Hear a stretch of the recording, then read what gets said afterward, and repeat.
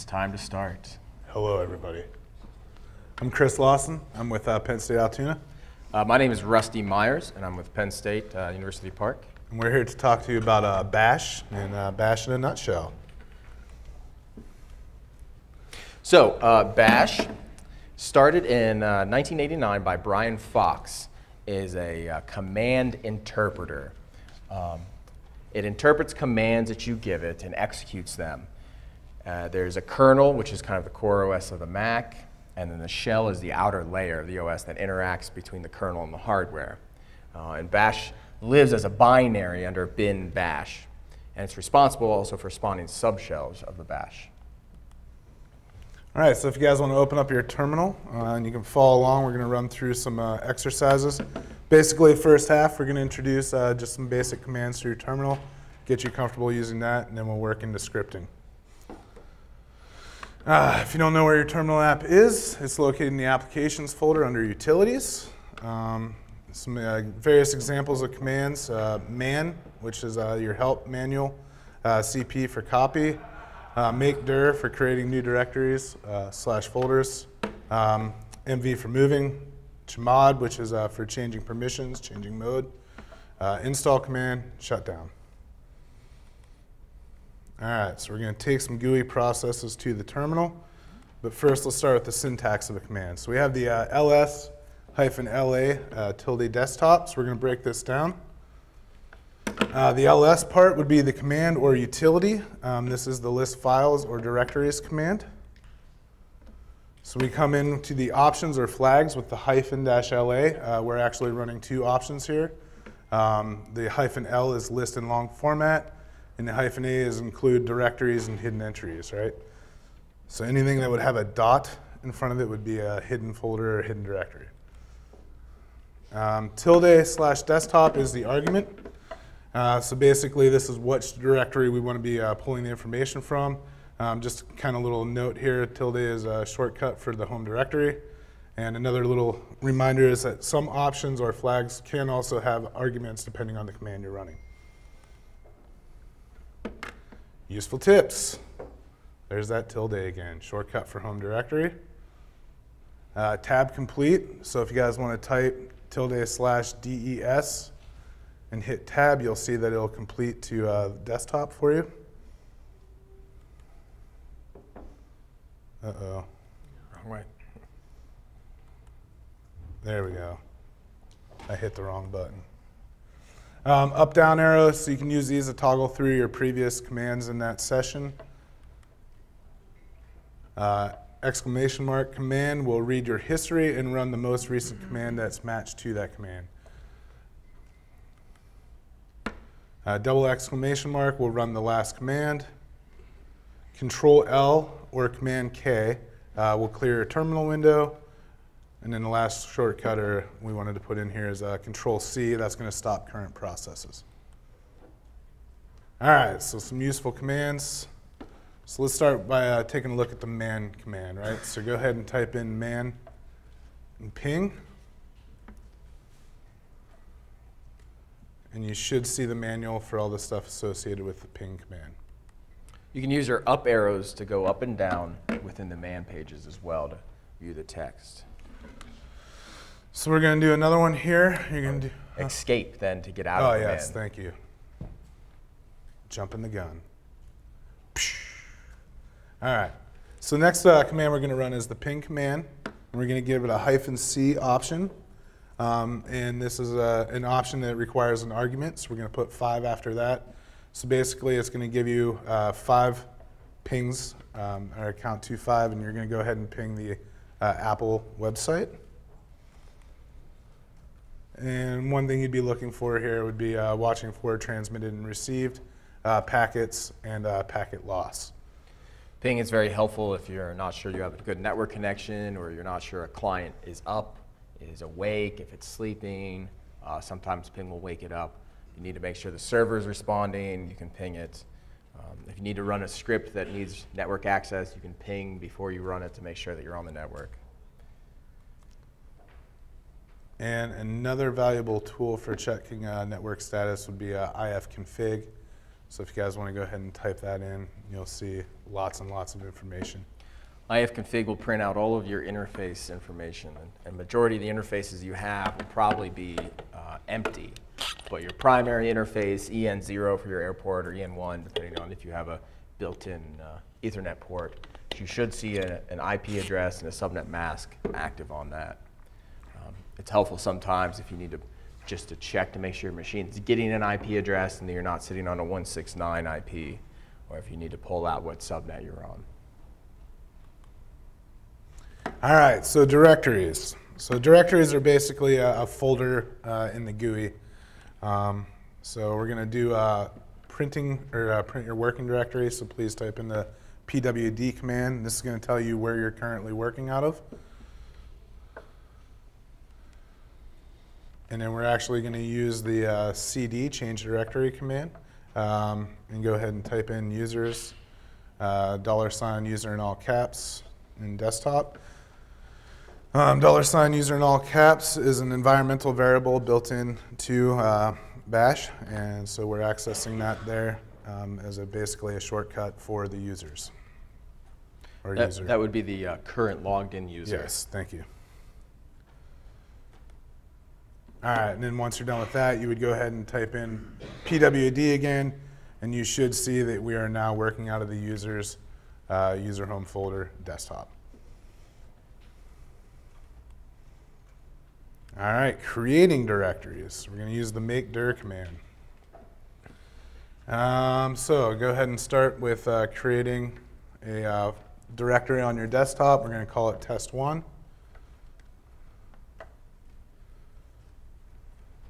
If I'm moving too fast, throw something at me, like the catch box. I'm not typing. We did all this, pre. So, all right, so next we're going to create a directory structure, and we're going to include all parent directories. So we're going to offer the -p option here. This would be very important because if you didn't do this, we would actually have a failure on this task, or on this command, basically because test2 does not exist. So we would be trying to create test3 in a directory that's not there. So by adding the -p option, it's creating all parent directories that are needed.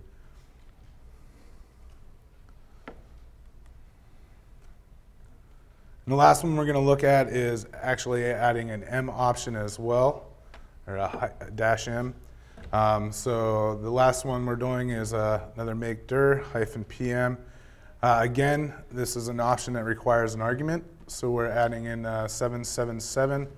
What this is going to do is take test3 and make it wide open to everybody, so all users would have read, write, and executable access. Just on test3 though, test1 and test2 would still be locked down.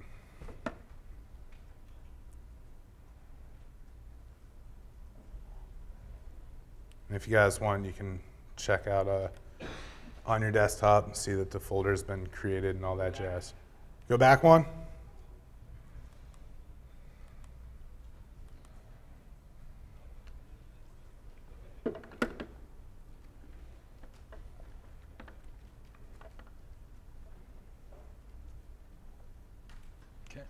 You guys good? All right. So now we're going to make a file, right? We're going to use the touch command here. And basically, touch is going to touch a file if it exists. Should just, alter the timestamp. That's about it. Yep, modification time. And if it doesn't exist, it's going to create that file for you. So what we're doing here is we're creating the test.txt file inside your test1 folder on your desktop.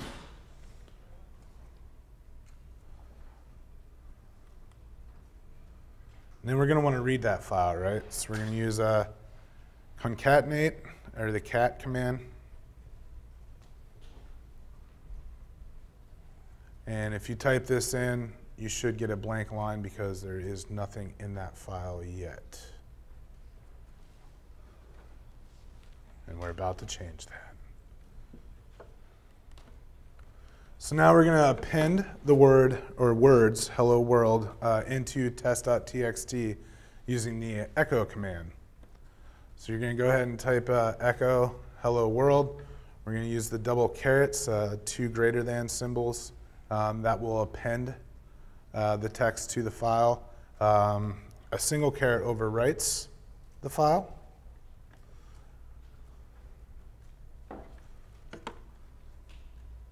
And so when all is said and done, we'll try another read command here. And we'll use the less command. And when you go ahead and type in this path, you should see hello world exists now on that text file. And when you're typing in those paths, don't forget to try and use tab to autocomplete them. Yes. It'll save you time. And then to escape out of less, you would just have to hit Q. Less is a nice command if you have large files you want to look at it. Loads things into the buffer in chunks. Everybody good to move to the next section? Right. All right. So now we're going to look at moving files and directories, right? So we've created some directories. We've created a file in there. Let's move stuff around. So we're going to use the move command. What we're going to do is we're going to move that test.txt file that's nested in test1 into the test3 folder that we've created, or test3 directory, located inside of test2, inside of test1 on your desktop. So by now you might have noticed that the spaces are kind of the separators for the arguments. So we're starting with the mv command, and then we have two arguments here separated by spaces. The first one is the source file, and the second one is the destination location. Sorry, I thought I'd take a time to swig some water. All right, so we're going to move a single directory here, right? So what we're doing now is taking this test3 directory and putting it on the desktop, pulling out test2. So yeah, we're using the mv command again. And the tilde command again, or tilde shortcut. So once you guys do this, if you look at your desktop, you should now see the test1 folder there and test3 as well.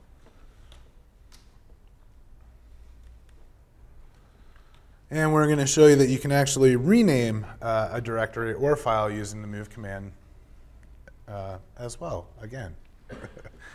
So this time we're taking test2 that's inside test1 on your desktop, and we're renaming it to test4 inside test1 on your desktop.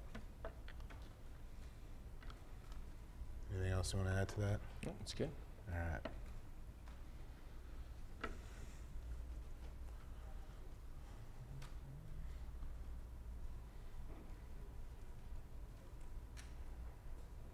Everybody good? Deleting old files. All right, so here we're going to delete one file. So we're going to use the remove command, or rm. So we're going into the users folder. That would be current logged in users directory, into library preferences, and we're going to be grabbing the com.apple.safari.plist file. Don't worry if you delete it. It will come back when you reopen Safari, or it should. There's also, if you'd like to, you can use the cp command and pass two arguments to copy that file to your desktop. Ah, there you go. And then delete it. Something to keep in mind when using the rm command, it does not store the directory or file in the trash can for you to be able to restore it easily. It removes the file completely, so be cautious. Yeah, there is no second step on this one. All right, so right now what we're going to do is take a look at deleting one file from multiple directories or user home folders. So first off, we're going to have to elevate permissions using sudo command. Then we're going to be removing using the rm, and we're going into users. We're using the asterisk, which represents basically a string that's going to allow you to access all the user folders that reside inside that user's folder. Yep. So all the user directories inside the user's folder. There we go. Then we're going to be accessing their library preferences, and we're removing the com.safari.plist. The asterisk is called a glob in bash, and it actually expands out to match anything in the directory.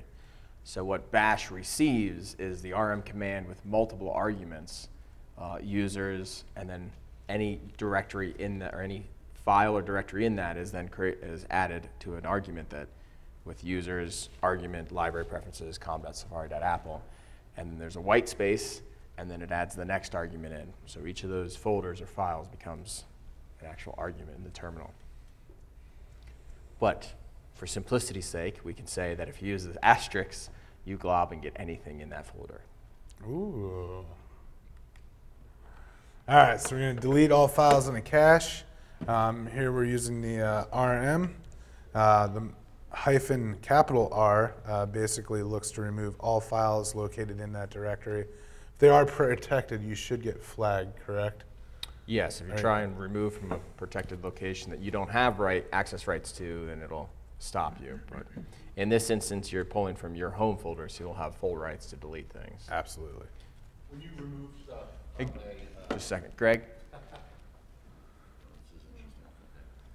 when you remove stuff from a folder, where does that end up going? If you delete stuff off your desktop, it normally goes into the trash. Right. When you use the RM command, what happens to that? It basically removes the reference to the file, the inode file. So it's gone. There's no middle step.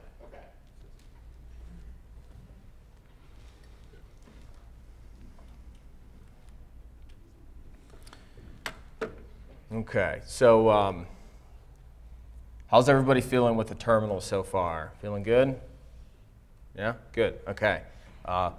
We wanted to kind of give a couple little hints on using Google and some things that I use on a daily basis when I'm trying to find things to do in the terminal. And so when I'm looking for something to change, like my Safari preferences, my home page, and I want to do it through the terminal, I'll add in the terminal word. And that typically helps me find things that are based on the terminal. Sometimes I add OS 10 and Mac just to help narrow those results down. There's also a couple sites that I use frequently. The default write site could use some help from the community, but you can submit your own default write commands, but there's a plethora of commands up there too, listed by OS and by application, a couple different categories. So it's really helpful to try and find commands that people have found and to share the commands that you've found with defaults. Apple Stack Exchange, I think we're all familiar with Stack Exchange from our Google results. The Apple Stack Exchange, of course, has a lot of terminal help as well as system help too. And then finally, hints.macworld.com, which has been around for a very long time and has been helping me with terminal commands since 2004 or so. So it's a great resource for you. Don't know the answer. I'm sure it's out there somewhere. All right, so more to the GUI. Actually, I think I still have a couple more. Okay. Yeah. All right, so we're going to look at a software update command.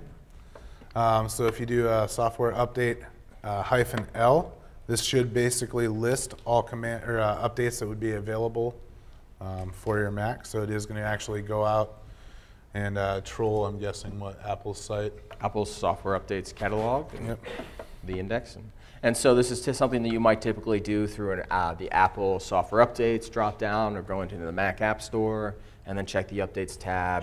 And then from there you might click install and wait. But doing it from the terminal here, we can just, like Chris said, list out the software updates available. All right, so if we want to do a software update -D, this is going to download that file and save it for a later install. Basically, these will also, this flag or option can be followed by an argument, whether that be, let's see, what do we have here? -R for recommended.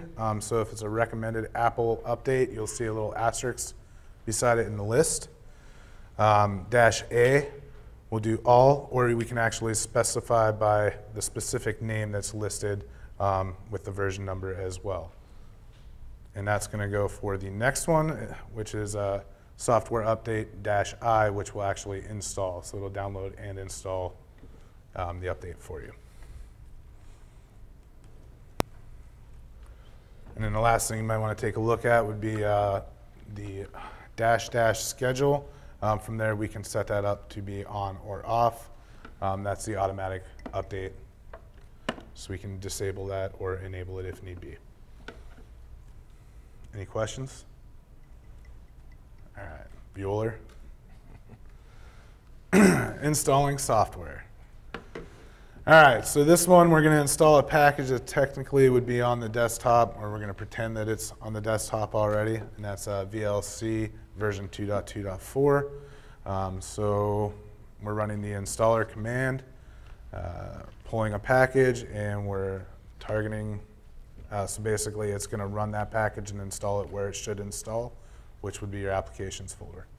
Yeah, with target, you're typically pointing to that / the root of the booted volume that you're on.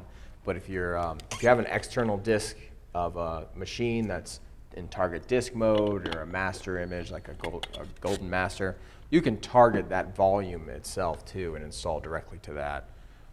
You have to be cautioned though, because some installers will run scripts after they've installed files, and if they're not written properly, the scripts will run on the booted system and not the targeted system. So something to keep in mind. All right, so we're going to take a look at printing the last 100 lines of the install log to confirm success. We're going to use the tail command, followed by a -100. So that's basically saying we're going to use the last 100 lines. And we're accessing the var log directory. Var is actually a hidden directory, so it's quite easy to access through terminal, not so easy to access through Finder.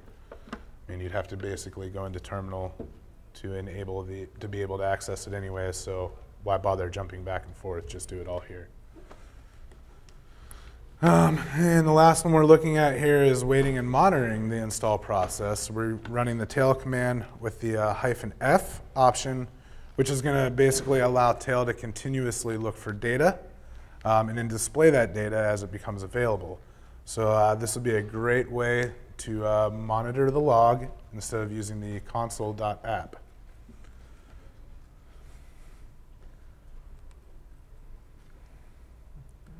All right, getting system information. So many GUI processes we can take to the terminal. All right, so we're going to use the system profiler command. And there is an underscore between system and profiler on this one. Now, if that command, it does print out a lot of data, and if you'd like to stop it in the middle of its printing, you can use the Control-C shortcut to interrupt it. Yep, memory end all processes. All right, so system profiler -list data types. This is going to bring up a list of all the various data types available through system profiler. So that's breaking it down to things like hardware, software, etc. Networking. And this is helpful if you're just looking for a small piece of information out of System Profiler and you don't want to print out all of the information available. You can narrow your results down to just what you're looking for. For example, let's say we need to get a serial number off a computer, right? We can run, bacon. System Profiler, we can run the SP hardware data type. We're going to pipe that to the awk command. Awk basically searches for patterns. We're going to use the -F option, which is looking for separators in those patterns, followed by the actual serial number, right? The search term? Search term, yep. And then we're going to print two. So we're going to print the two columns associated with that. One would be, well, we're going to print the second one of the two. First one would be serial number. We don't want that. We just want the actual number, which would be in the second column. And that's what that's the output on the machine we ran this on. I hope your serial number is different, otherwise we might have an issue. I'll just bring Whoa, jeez. Not in the face, not in the face. I was just curious if awk could handle regular expressions instead of just like a text argument like there. That's a great question. Anyone know the answer? Regular expressions in awk? I'm not sure. Yes? Yes, it can. I hear yes. Yes, it can. Thanks, great question. right. Okay, next up we're going to look at the find command. So instead of going into a Spotlight or a Finder search window, we can come into the terminal and use a find command. And the first argument after find is the path that you want to search in. So remember, the tilde is our home folder. So we're looking inside of our home folder. The next argument is the I name, and that is case-insensitive name of a file. We're using the asterisk again to create a glob expression to say anything that starts with anything and ends with .sh. Those are the files that we're looking for. So the find command will search my home folder for any shell scripts with this command. Find also has some time modification features. So we can use -mtime to look for files that have a modification time that's greater than 3 days. So any file that I modify greater than 3 days ago. And I'm using -print0. And what that does is it replaces a new line. So when we used find in the first example, we got a printout of every file on a new line. And the print0 removes that new line character and replaces it with a null character. And the reason it does that is because we're passing it to xargs that looks for that null character to separate those files. So with xargs, we can say -0, expect a null character as the separator. So print minus print0 and -0, those are kind of complementary commands or arguments.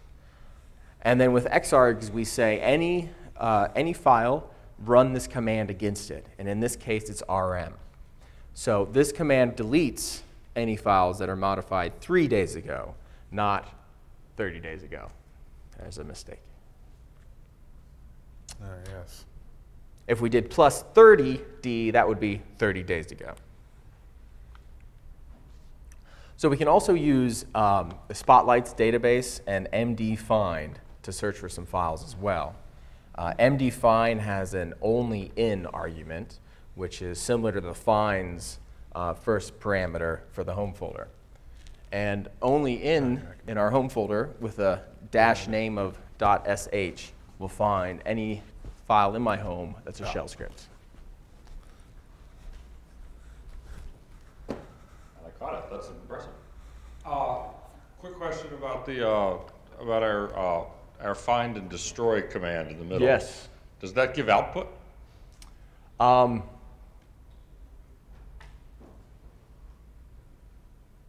trying to remember when we tested that if that gave output.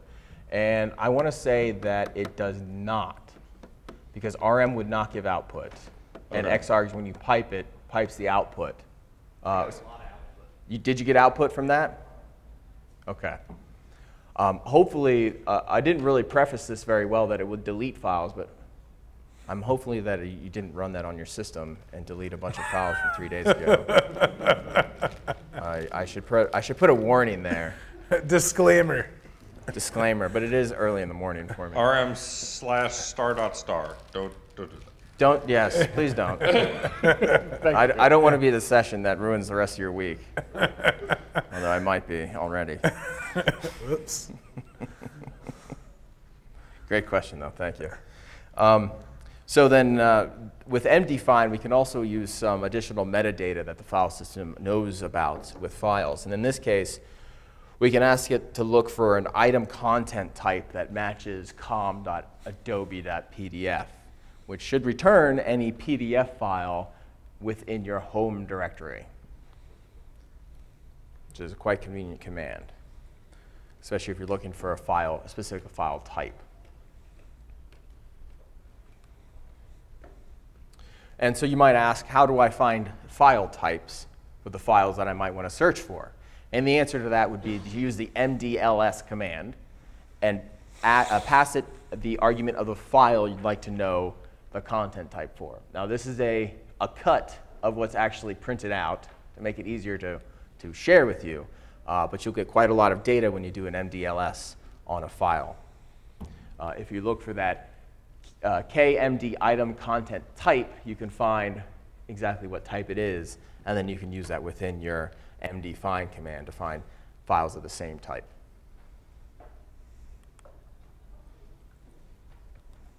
Okay, we're going to talk about some preferences now.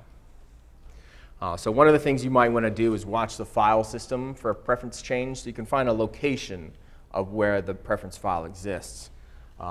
This becomes less and less helpful as OS X moves more into managing preferences on its own within databases, but for now we can still utilize this for some things. So the command sudo we pass to make ourselves root on the system, and we run fsusage, which is a file system usage command, with a -w argument. And the -w argument is the wide format for the output.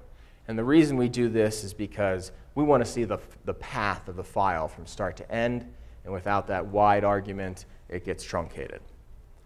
We then pass those results to grep. And grep is a tool that will search the line for a specific string and return the line if that string exists. So in this case, we're looking for a text wrangler string. So anything that happens through the file system with text wrangler will be returned. And then I pipe that right back into grep again with a -i argument to make it a case-insensitive search, and I look for plist. Use the -i on the text wrangle search as well. Yeah. Technical question, is that? Oh, can I get a mic, Greg? Thanks. A technical question would be, is the syntax up there, text wrangler, no space, pipe? Yeah, that's a great note. This syntax should work fine because the shell understands that the pipe is a special character. You shouldn't have any problem. Now, if I wanted the pipe to be part of my file name, I would have to escape that with a backslash to say to the shell, don't expand, don't respect that as a special character. Pretend it's a dumb character, or just a part of my string. So the spaces are slightly optional when you're piping things, but are typically good for just readability, and you're making sure that you haven't made a mistake there. But definitely, I encourage you to kind of play around with that and try it both ways and see what works best for you. So this, if you can read it, is a sample of the output that I found with fsusage. And what we find here is we start with a little timestamp, and we basically can ignore those. And what we see, there's a write data flag here. So the system is writing data. There are some other things that I'd like to ignore because I don't care about them. And then I find the path. So the last part of this output is the path to the file that the data was written to. And so I can see that my users, home folder, library preferences, com.barebones.textwrangler.plist random strings was just written to. And the way that the CF preferences daemon works is it writes this temporary file first and then replaces the real file on the system. So I'm seeing here the CF prefs daemon actually writing that file out after I've changed a preference in text wrangler. Now the real benefit to seeing that is being able to find the domain of this file.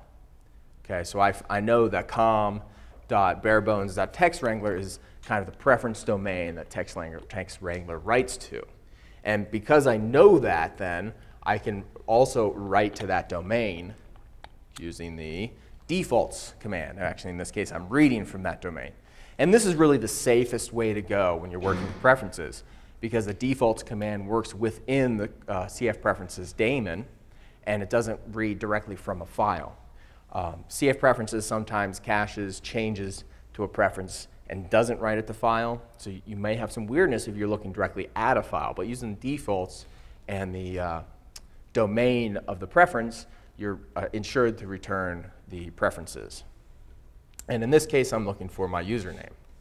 Now, if I want to update that username, I can use the defaults write command and the domain again, and then the key that I'd like to update and the value that I'd like to put in here. So in this case, it's a string, so I've quoted the spider, and that'll become the username. These are really great to know if you want to create profiles, because you can take the commands that you've learned here, find the domain, look at the domain, find the key, find what sort of value it's supposed to be, and then with those pieces of data, you can then make a configuration profile for your systems. I suggest that more than I suggest writing directly to preference files when you're doing deployments, but of course you have some options there. Okay, any questions on those? Great. So we're going to work now on combining all of this code we've been working on into a script and actually doing something with it. So, editing a script. There are a wide variety of tools we can use to edit a script, and a lot of it depends on what you're familiar with, what you like, and some of the features that are involved with them. So off the bat, in Terminal we've got Nano, we've got VI. These are very good text editors through the command line. And it's beneficial to know at least one of these so that if you have to remote into a system using Secure Shell or sit down and quickly edit a file that you need root access to, these command line editors can make that a real breeze. But, we like GUIs sometimes. So there are text editors like Atom from GitHub and Text Wrangler that can help you build scripts and write them in a more GUI fashion. One of the nice things about Atom and Text Wrangler is that they've got some tab completion for complex commands like if statements, for loops, while loops, functions, etc. So if you type in if in Text Wrangler and you hit tab, you'll get the structure of the if command completed for you, where you just have to type in some small bits. We'll see more of that later. The other thing that's really nice about some of these GUI text editors is the command to run a script. There's a keystroke that you can use to test your code. And as long as it doesn't need sudo writes, as long as it's not asking for a parameter to be passed to it when you run it, these things are very nice for checking a script quickly. So if you'd all like to open up a text editor of your choice, we can create a script. And feel free to walk through with us here. The first part of the script is the shebang. So we have a pound sign and an exclamation point. And that's the shebang of the script. And then we give it the path to the command line interpreter we want to run. And in this case, bin bash. So this is our bash script. Should we throw out the disclaimer that this is going to wipe their machine clean? Yeah. The next thing we see is a pound sign with a space. And a pound sign, as the first character of a line, is a comment.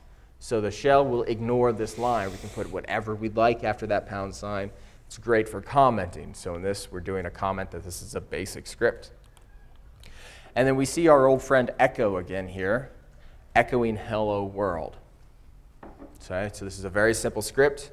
When we run the script, the command interpreter will say this is a bin bash script, and it'll pass it off and say, okay, I don't need to care about line 2 because it's a comment. Okay, I need to care about line 3. What am I supposed to do? Passes echo in with its argument of hello world, and then outputs it to the screen. So shall we see that in action by running a script? Well, you won't see it here. You'll have to do it on yours. But what you'll have to do first is, if you're in the terminal, and once you save that file, you'll want to change your directories to where that file was saved.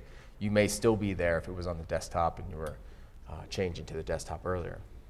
But once you change to where that file is, you have to tell it to be executable. By default, your files are not executable when you create them, and that's by security design. We don't want all of your files to be executable. It's just silly. But for a script, dangerous. Yes, it's dangerous. But for a script, we want it to be executable. So our chmod command takes an argument of u plus x. And u plus x means, for the user portion of the permissions, add executes. And then the last argument is the script that we want to effect with this change. There's another way to do this too, where you can specify an argument for all permissions of the file. And when I say permissions, I mean POSIX permissions, just to be clear. 755 will set read, write, and execute for the owner, and then read and write for the group and for everyone else. So everyone can read your file, but only you can execute this script. Once you've added execute permission to the file, you can then call bin bash and the name of the script. So we're directly calling bash, and we're giving it the single argument of script.sh. And this will print out hello world, as long as that's what you typed in. You can also, if you're in the same directory as the script, use a dot, / and then fill this, complete with the name of the script, and that will tell the interpreter to run that script as well. And finally, you can give a full path to the script to run it to. Any questions on running a script? Great.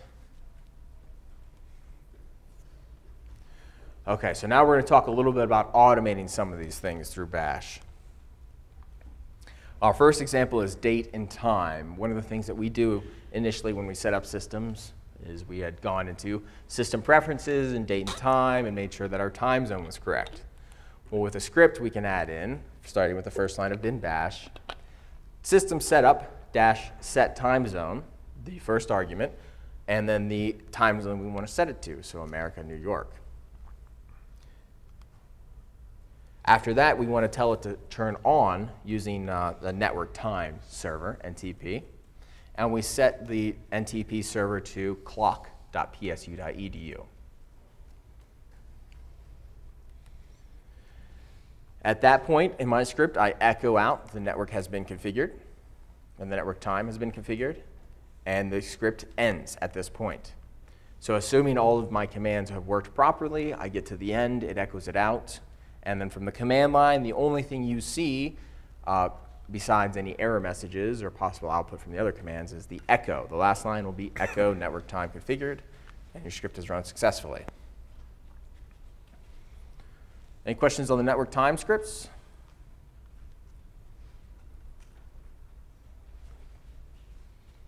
Okay.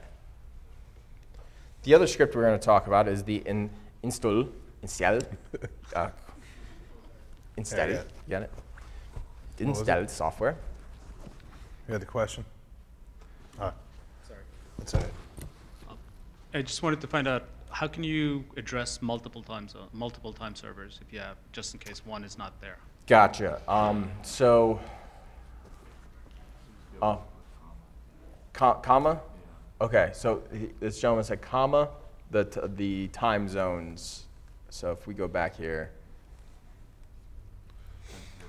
time server. So time servers, yeah.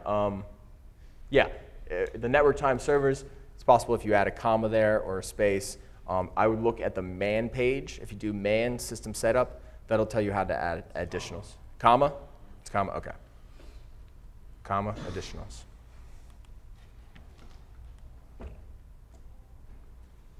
Okay. So installing software. Again, we start our first line off with that shebang bin bash to tell it which interpreter to use. And the first line I'm going to use here is a curl command. curl-o /temp/office2016.company.pkg. Now, don't write this down because it won't work anyway. But the first argument here is the output. So curl is -o outputting to this file. Okay, so if it doesn't exist, it'll start writing to it.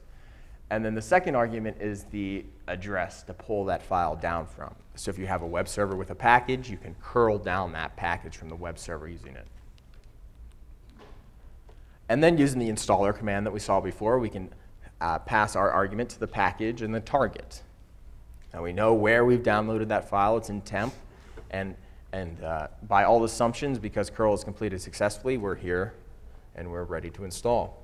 So this is a very quick way, instead of having to mount a file server and move your packages to the desktop and then install them, you can store them on a web service, curl them down, and install them very quickly. Now this works very well for one package, you say. What happens if I have multiple packages that I want to use this with? Well, I have an answer for you, I would say. And I would say curl down multiple files first, using the same command over and over, -o out to temp, out to temp. It doesn't matter how many times you do this. You can do this 100 times because we can use a for loop. And we can say for my package in temp glob.pkg. Now we've seen our fancy asterisk glob again. Now if we remember, what glob does is it takes any file that it matches in this directory and creates an expansion of that. So we end up with passing into the for loop temp package perfect software company package, because there's always a piece of perfect software, and coupon.company.package, because somebody inevitably wants that coupon printer. And that becomes 2 arguments here for the for loop. And then we address each of those arguments using a variable called $myPackage. And we can see those are in quotes. That's to make sure that if you put any spaces in your package or special characters, that it doesn't mess up. And basically what we're going to do here is we're going to install the first package to the target. We're going to install the second package to the target. It's going to loop through there twice, and then we're done. And that will install both of those packages one after another. Any question on installing software? All right. We do this right now in production. We copy down files, not from a web service, but from another location. We run a for loop. This is very nice because if we add any files in there, we don't have to list out the name and say install. We just say anything that's a package in this directory, install it. All right, we talked a little bit about changing preferences earlier, but we're going to talk a little bit more about doing that within a script. So we've got our first line, our bin bash again. And our second line here is a list of domains. Now you can see the $ in front of this. That should not be there if it's a script, but it should be there if this is kind of the example from a command line as well. So if you write in domains equals with quotes and write in each of those domains, and remember we had text wrangler and a Python, or I'm sorry, text wrangler before com.barebones.textwrangler. These are the com.microsoft.products, so Outlook, Word, PowerPoint, Excel. And for each of these domains, we want to make a change. So what you might want to do if you're not using preferences is use a for loop, again, to say for the I is the reference to each individual domain in that list. So for I in the $ domains. Now, does anyone know why we don't have quotes over the domains here? Okay, good. You're in the right room if you don't know. The reason we don't have quotes is because we want the domains, the spaces between domains, to be respected in the for loop. If we put quotes around the $ domain, it passes it as a single string with spaces. And then it for loop says, this is one argument. And then it passes it to whatever command you have, and then hell breaks loose. So we leave the quotes off the $ domain here to say, don't quote these spaces, and that becomes 1, 2, 3, 4, 5 separate arguments passed to the for loop. So with each of these arguments, I'm going to write a preference change. So defaults write $I. So let's say Outlook in this instance. And then the preference key, k sub UI app completed first, run setup 1507. Thank you, Microsoft. Boolean, dash Booleans. This is a true or false flag. So instead of just a quote for a string, we say this is a Boolean, and we want it to be true. So this will go through all the preferences for Office Suite packages and set the first run setup as done. So you should not see that preference file. This was stolen from, referenced from macops.ca, disabling first run dialog in Office 2016 for Mac. It's a great resource. It's not stolen, it's shared. Yes. It's brilliantly shared with all of you. Any questions on for loops or defaults rights?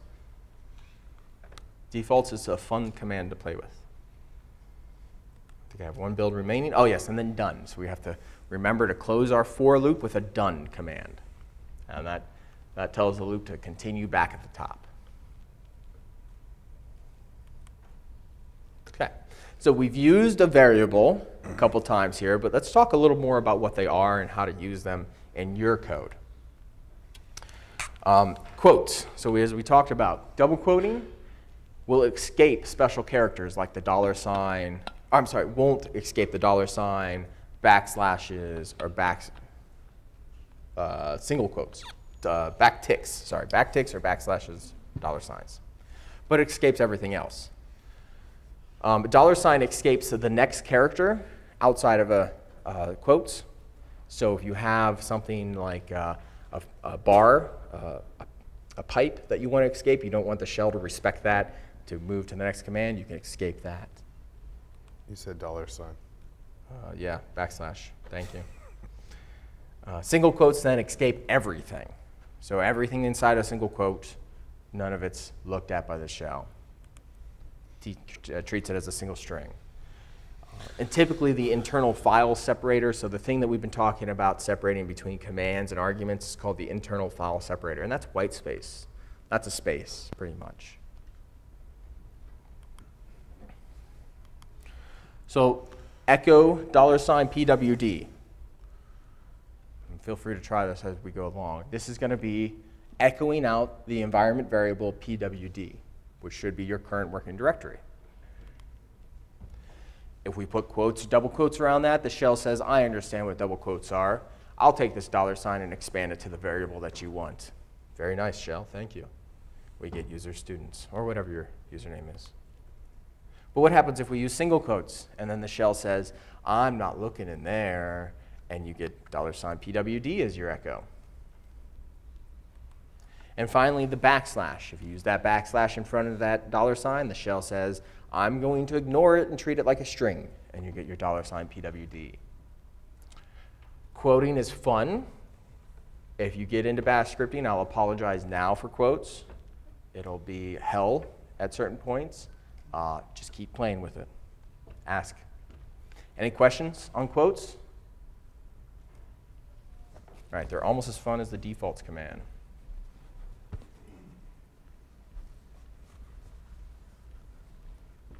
Not so much a question as a comment, but Awesome.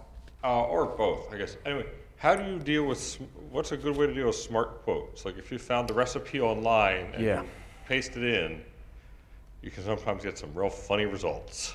Yes, you can. I hate smart quotes. And you've probably seen a couple in these slides because of that issue. So you could try turning smart quotes off, but you'll still get them in a copy and paste. And so what I like to do once my system has smart quotes turned off is the Command Option Shift V paste. Command Option Shift V paste the text using the format of whatever you're pasting into. So if you're pasting into the terminal, that might get rid of those smart quotes. The other thing to do would be to paste it into a text editor that is a plain text editor like our Atom or Text Wrangler and manually switch the quotes. That's unfortunately as far as I've gotten with that. Yes, luckily I haven't had to deal with those too much, but I felt your pain. Smart quotes are not great. I don't even think they look that pretty either. Like, I don't understand why people, never mind. Tangent. Okay, so let's talk a little more about variables. Let's create a variable. Now you can do this straight from the command line, or you can put this into a script. Either way, this will work. And that's one of the things that I hope that we're getting across without actually saying it, is the things that we're showing you in the terminal work inside a shell script, and the things that work inside a shell script work inside the terminal. So you can play in one place, develop in another, vice versa. So in this, we're creating a new message variable. Message equals quote, quote, hello.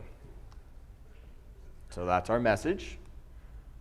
And then we have an ending. Ending is quote, world, quote. And if we echo both of these things, we get the friendly hello world again. Now you can see that when we're referencing variables, we're using the $. When we're creating variables, if it's not clear, this $sign here is what the terminal prints out with a space, and then the command actually starts here with message equals. Okay, so do we all see that in the terminal, the $sign? Probably see a host name or something there too. You can change that if you'd like, but for now, just to get that across, echo $, message will reference the variable. No $sign will set the variable.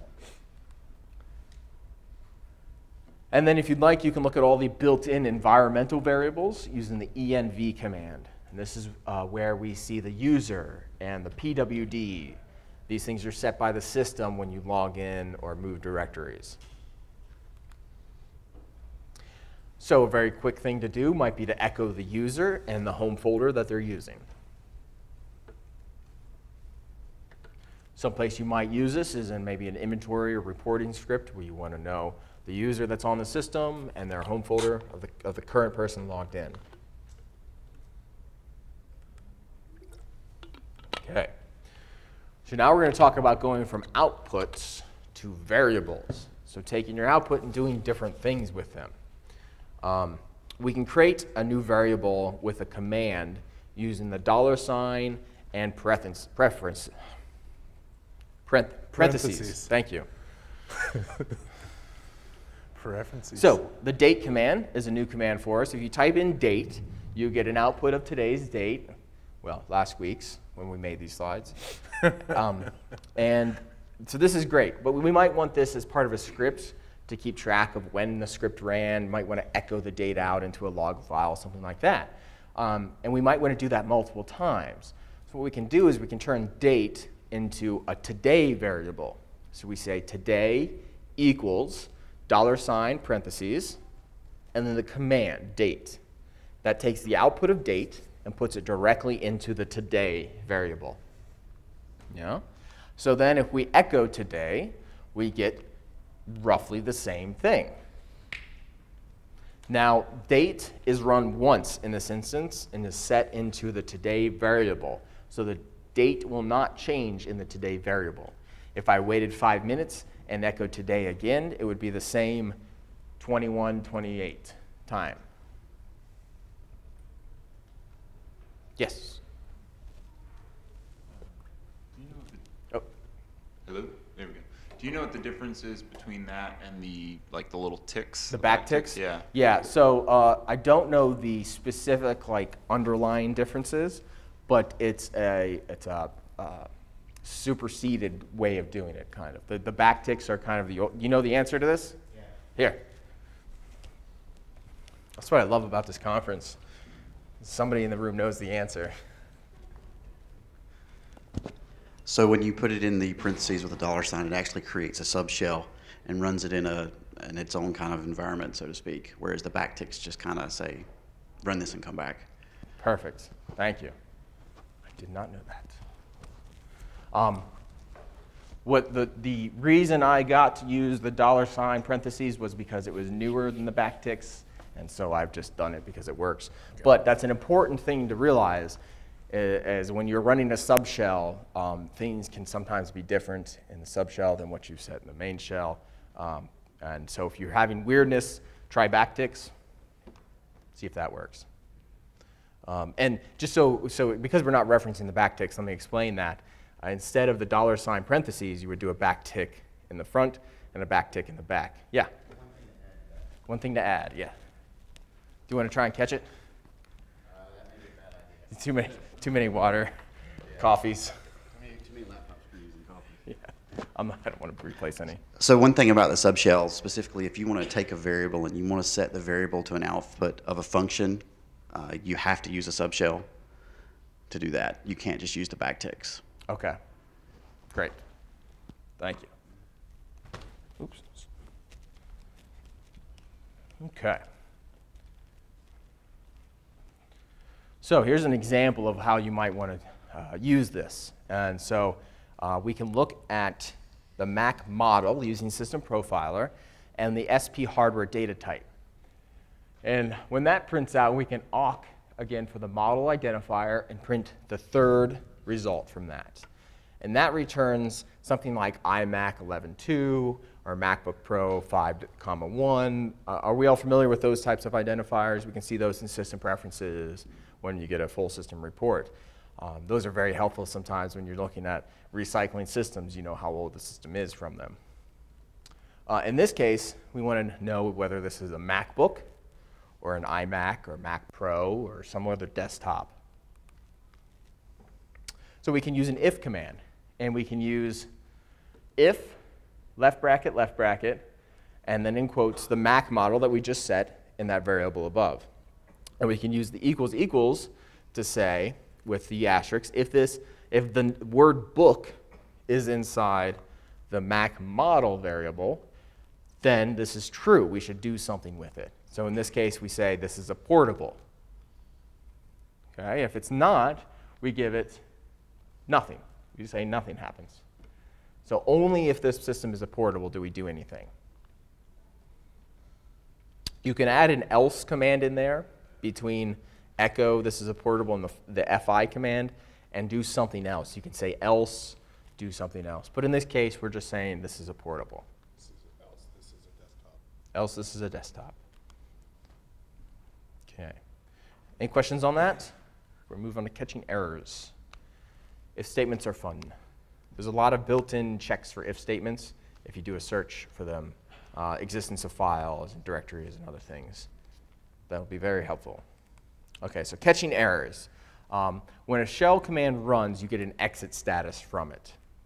And so this is a script that we have called script.sh. And the contents of it, when I do cat script, we see the bin bash line on line 1. We see an echo error on line 2. And then we see an exit command. And the exit command exits this subshell with this value of 2. So when we run this script, it creates a subshell, runs the script, and then returns back to us the number 2 as our exit value. Now, we don't see this. All we see is the echo of the error. That's what we want, right? That's the only thing we told it to tell us, at least. But if we use the $? we can actually see the value of the exit. So we can see here we exited 2. So how is this helpful for you? Well, let's say you're inside a script, and this is a very complex script, and there's lots of things going on, like erasing disks. Yeah, and sometimes erasing disks doesn't work out like you'd like it to. Sometimes the disk doesn't erase. Sometimes your disk doesn't exist, or it's not in the place you thought it was. And so if we use the exit value, echo parentheses dollar, or echo $? To get that value and put it into a variable called exit value, then we can run echo, printing it out, and we can run if statements, checking it. So we can say if it's greater than 0, where 0 is a successful run, no errors, anything above that's going to be an error. If it's greater than 0, we need to notify ourselves, hey, disk utility didn't work. And if you're relying, if the rest of your script relies on that command to do something properly, then you want to exit out of this script because it didn't do it right and you can't move on. Now, if it did complete successfully, you might just want to say, hey, yep, we're good. Nice little logging, echo, we're good, move on. Phi. Any questions on that? All right. And or. So when we're running commands, the shell has a couple of and or shortcuts. So the 2 pipes, pipe is sort of the or command here. We can say if disk utility erase disk 1 fails, if it doesn't complete successfully, then use OSA script to do a beep. OSA script is the command line equivalent of AppleScript. So we're running an AppleScript command here. And we say the AppleScript command is a beep. And that just beeps our machine. Very nice beep. OK, so what happens if you want to do something when a command completes successfully? So in this case, we use mcextraprofile. And this takes a preference file and outputs it to a mobile config file. And so I point to my earlier example, the bare bones text wrangler plist. And I output that to an RZM102 text wrangler file. If you'll notice the backslash here, there is a new line here. So there's a return. And the backslash escapes the return to say, hey, I'm not done writing my command yet. I still got more. Hold on. But because it was a long line to list here, we put that in. So if you copy and paste it from the slides, it'll work. But if you're typing it out, you can skip that backslash and return and just hit and. So, and 2 ampersands here will say if the first command completes successfully, then run the second command. So in this case, I've created my profile. It worked. It's created on my desktop. Now we can SCP it, secure copy it to another server. So in this case, the first argument is the path to the local file. And the second argument is the username at the server, and then a colon, and then the full path to the location on the server that I want this. So maybe I'm automating creating profiles and copying them to a web server for storage, or to a file server. It looks like what you're doing. It looks like what I'm doing. OK. So when we're writing code, I make mistakes all the time. And one of the things that I like to use is shell check. And shell check is a website, but it's also a plugin for at least for Atom text editor, but probably for some others as well. And the shell check will look at your code, and it'll give you some warnings. It'll tell you where some errors are. It'll tell you if there's a variable that you haven't used. It's very helpful for when you're starting to pick up those little tiny, bad quote, missing space, little things that you spend hours and hours looking for. This guy will help you find them. So it's pretty cool. I suggest checking it out. Yes. So does that plugin for Atom, does that just go out to the website, or does that, I'm just wondering if it'd be a workaround for not being able to put that kind of stuff out to a public website? Yeah, that's a great question. I don't know if the plugin for the Atom text editor is like a complete solution or if it just pushes out to the website. If I had to guess, probably pushes out to the website, yeah. Okay, so I've been using Atom a lot. It's got a lot of great plugins. It's got a remote edit plugin where you can set up a server and SSH into that server, edit a file, but you're doing it through your GUI locally. So that's pretty cool. You can run your script right here and see the output. And it's got some great color to it, so we can help find the parts of your script with color. I like it. Okay. So questions? Any questions? It's anything about the conference or the session? Okay. Anything you want to script? Do you want to see anything scripted? Live demos? Tempt the gods? No. Yes.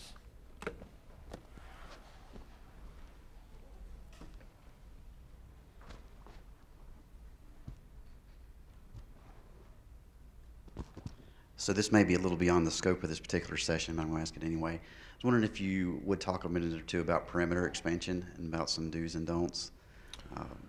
Parameter expansion. So are you talking about like?